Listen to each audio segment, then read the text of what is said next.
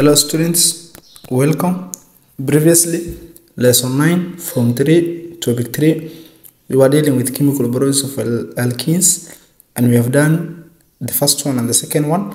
The first one was combustion of alkenes, and the second one was addition reactions. And we said addition reaction is a reaction in which one molecule adds to another to form a single product. So today, lesson 10, we want to proceed to the third chemical properties of alkenes, which is self-addition reaction of alkenes. And we are saying polymerization. Polymerization is a process in which several monomers combine to form a polymer. Ethene molecules have the ability to react with each other to form a larger molecule which has a higher molecular mass. Each molecule of ethene is known as monomer. When many monomers are joined together, they form a polymer. And we are saying the following equations show how a polymer is formed. So this is what we are going to have. We said ethene has the ability to react itself. So we have ethene, which is written C2H4, reacting with another ethene molecule. Then this process is called polymerization, and this reaction is called polymerization reaction. So what we are going to do is, how we are going to form the polymer is that we just deal with the same thing the way we were dealing with addition reaction. First of all, ethene is written like this. So H plus another ethene of the same. So we are going to have H here. Then we are going to have our arrow through polymerization. What will happen is, first of all, the double bond are going to be broken. There we are going to have 4 carbon, 1 2 3 4. So we are going to show single bonds. Then remember, how many hydrogen were you having in the first ethene? 4. Put the 4 up there. So we're going to have 1 2 3 4 like that. How many hydrogen atoms were you having in the other ethene? Again 4. So put those 4 in the downside. 1 2 3 4. Then we are going to put it a bracket like that, and what you have gotten is just a polymer of ethene, which is known as polyethene or polyethene. So we are going to have the polymer of ethene here. It is called polyethene or polyethene.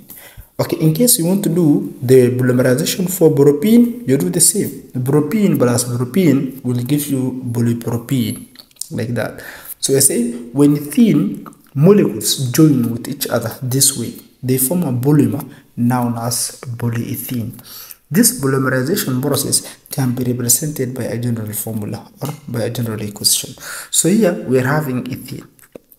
So this general formula is for only ethene.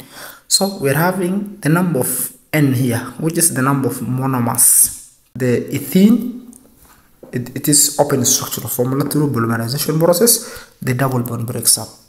So we are going to have the 4 hydrogen, 2 up and 2 down. We are going to close with these 2 bonds. So we are putting N here, and N is 2 3 4 5. In other words, N equals the number of monomers.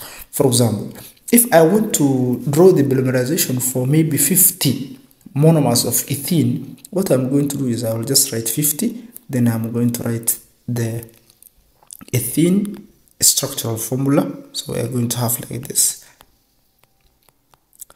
So we are going to close like that. Then through polymerization process, what we are going to do is we are going to just remove the double bond or break the double bond. Then I was having 4 hydrogen there. I'm going to put the 4 hydrogen 2 up. Then I'm going to put 2 down. Then I'm going to close with bracket. Then the 50 monomers of ethene, I'm going to put it down here. So this is the polyethene, which is from 50 monomers of ethene. Okay, next we are going to go number 4, or the 4th chemical properties of alkene, which is oxidation of alkenes. When ethene is bubbled into acidified potassium manganese 7 solution, the color of the solution turns from bubble to colorless, or acidified or bubble acidified potassium manganese 7 solution is decolorized.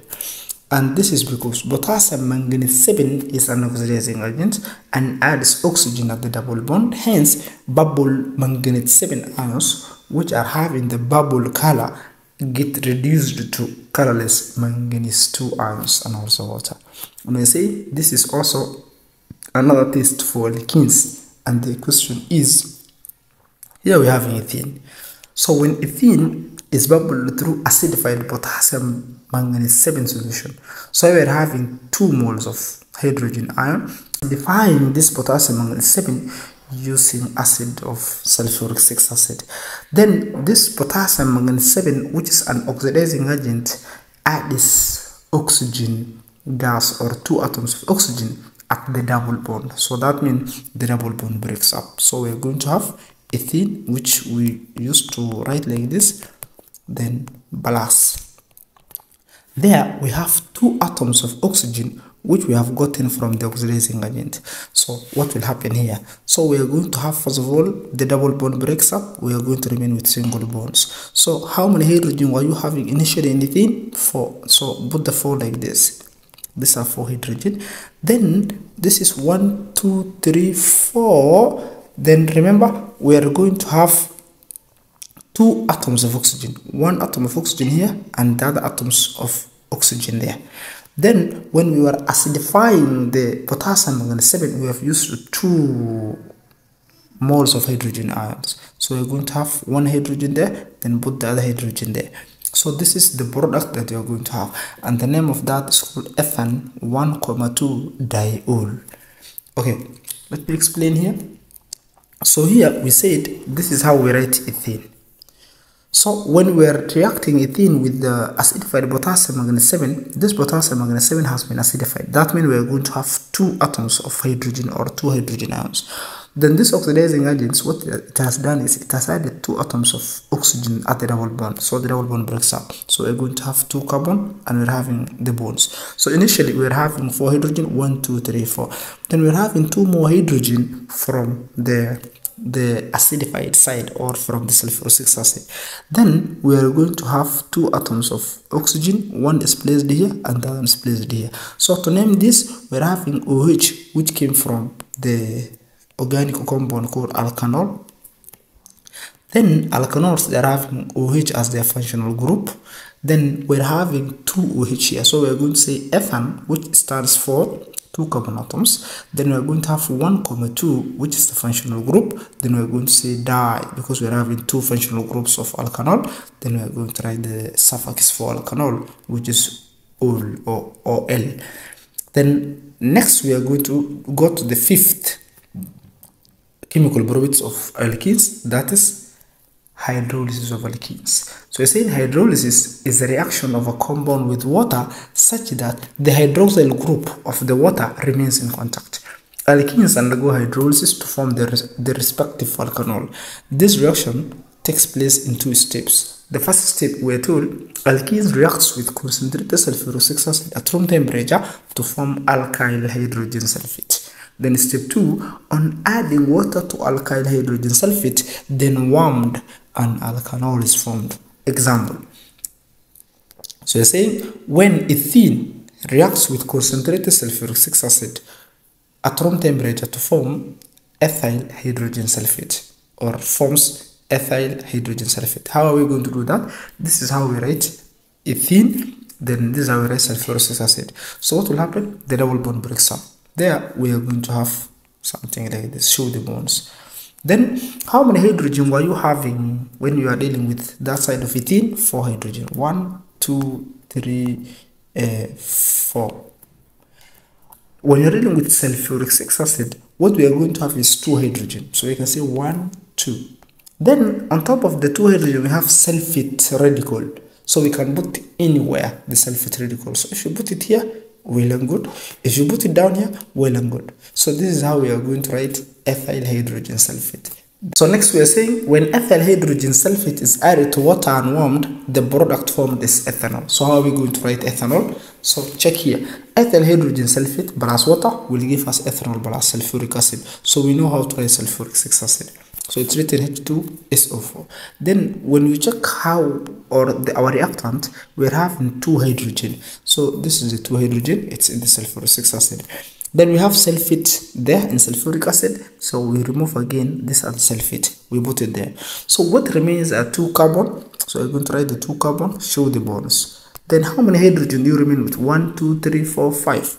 And this one 6. So 1, 2, 3, 4, 5, 6. Remember, we have not used this oxygen, so you can put this oxygen here or any side. So what you're going to have there will be ethanol. This is an ethanol because we are having OH, which is the functional group for alkanol. Okay, next we are going to go to tests of alkenes, and we are saying the addition reactions of alkenes with bromine water or acidified potassium manganate 7 can be used to test for the presence of the double bond as both get decolorized. So that means if you have an alkene and you bubble through bromine water, that means bromine water decolorizes. If you bubble through acidified potassium manganate 7, bubble acidified potassium manganate 7 decolorizes also.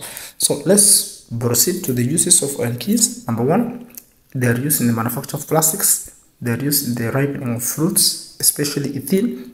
They are used in the manufacture of detergents, used in the manufacture of ethanol through hydrolysis reactions, and we are saying in the laboratory preparation of ethane 1,2-diol, which is called glycol, which is used as in coolant, especially as an engine coolant. So learners, that's the end of our lesson today. Thank you for watching.